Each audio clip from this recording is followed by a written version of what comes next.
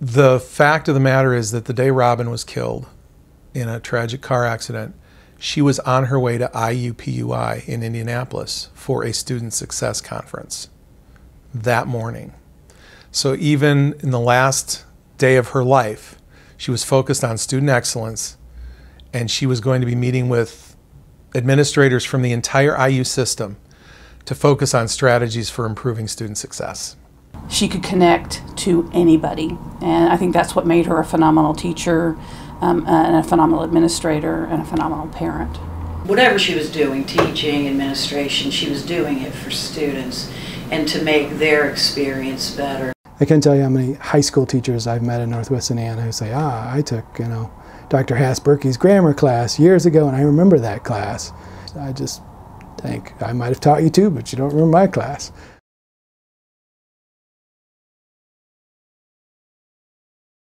I mean, there are people, you miss. We all do that.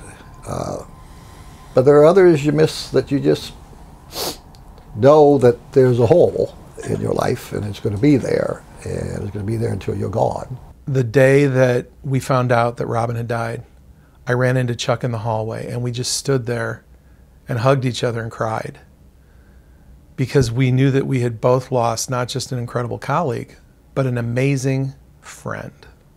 I was just stunned. I remember coming down to her funeral and driving down from Chicago and thinking about her the whole way, and just how much of a loss it was, and how I didn't expect it to be such a loss. It was a colleague, but I felt like we were friends in a way that I didn't realize was more significant till later. It was a huge loss for our campus. I miss her every day. I mean, I think about it, all the time. I miss sitting at my desk and her coming to my door and having conversations about just random things, be it hockey, Canada, literature, French, whatever.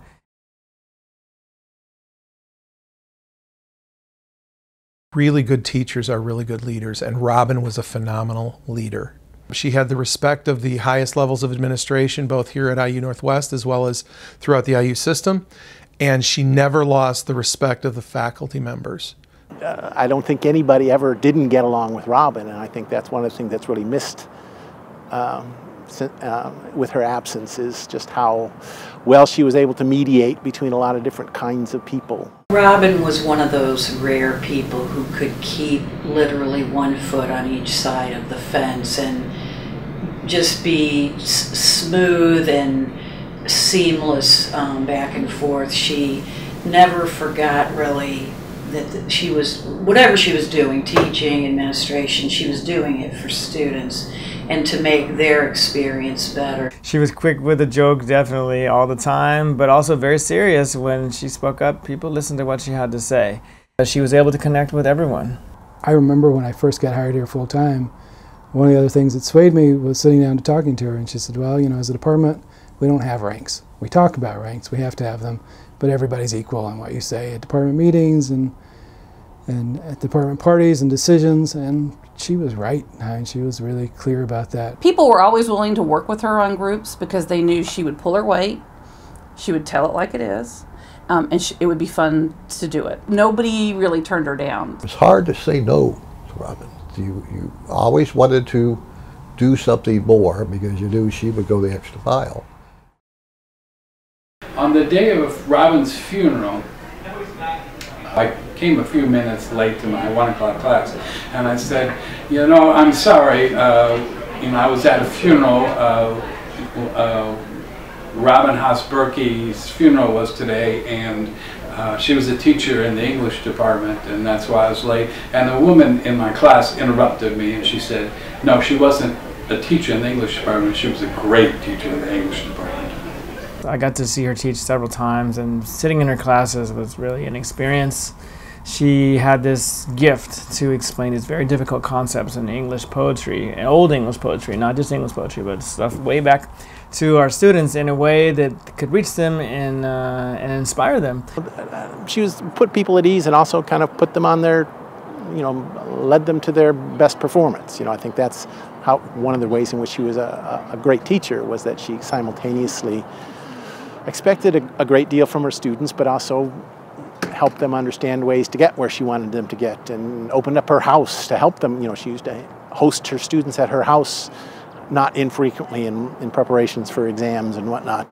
And it struck me then how dedicated she was as a teacher. I don't know many teachers who invite students over just to work on things. I met teachers who will invite people over for like a celebratory dinner at the end of a semester with grad students, but not many people who say, like, for the next 5 Saturdays, you can come and invade my living room and I'll sit and work with you, even though I don't personally get anything out of it except for the joy of helping students. That to me is a sign of a great teacher and, to be honest, just a good person. The deepest impression that Robin left for people was the importance of focusing on our students. We often get caught up in trying to get the syllabus right, trying to get our tests right, and she always brought it back to her students. What was it that would serve her students the best? She was so passionate about improving every day. I think that's actually what made her such a great teacher. It was so much fun to be around her because everything was something that she thought, I can learn something new about this and I can apply it. She was not a fair weather professor, you know. She really lived it and talked about it all the time. Her commitment to students was unparalleled. She was a teacher's teacher, you know. She loved every moment of it. I remember once we went to a conference together, and we had been at the conference all day, and we were just pooped. We went out to dinner, and then we were coming back, and I'm like, oh, I can't wait to go to bed. And she said, well, I'm going over to Starbucks and I'm going to grade some papers. And I'm like, you're kidding me. It's all day. And she's like, no, they have to get this feedback so they can use it for the next, you know. And I'm like, wow. that was kind of the epitome for me, because I was all about going to bed, and she was all about, no, I'm still a teacher. Teacher first, got to do that. She had this great laugh and just had a way to make you just feel really relaxed and you just wanted to talk to her because of that. She was always smiling and fun. And she was so full of personality and energy and just sort of remarkably open and candid and smart and funny. When you met her, you didn't have to know her for more than about 5 minutes and you were her friend. And she made everybody feel that way. It didn't matter whether you were her student, whether you were her colleague, whether you were a parent on her son's Little League team. She was just a lot of fun to be around. And it didn't make any difference what the setting was, whether it was professional, whether it was social. She was kind of like the same person, it seemed to be, in all these kinds of contexts. So it just made it easy. If you ever were down and you wanted to be up, you go talk to her for a little while and you felt a whole lot better, just like that. Robin was always very, very high energy. And we used to joke that it was probably because of all the coffee that she drank. Robin loved coffee. In fact, I have a poem in my office that she wrote about coffee. That's one of the reasons she was stopping in people's office so much, because she was moving back and down the hall to find the coffee pot and just stopping along the way and saying hi. Robin would often, you know, kind of stop by my office on her way going to the English office, and she was always so passionate and so enthusiastic about her projects and the conferences and what she was writing about and the research that she was doing. But yeah, coffee was like, I don't think she could have survived without it. You know, I mean, it was like what made her go. But that just added, I think, to her energy, to her personality, to her laugh, to her love of life. I mean, that's what she did. She loved life. Honoring Robin is a no-brainer. You're honoring one of the top educators that I think this university has ever produced, and one of the top just teachers in general that I've ever seen in my life anywhere.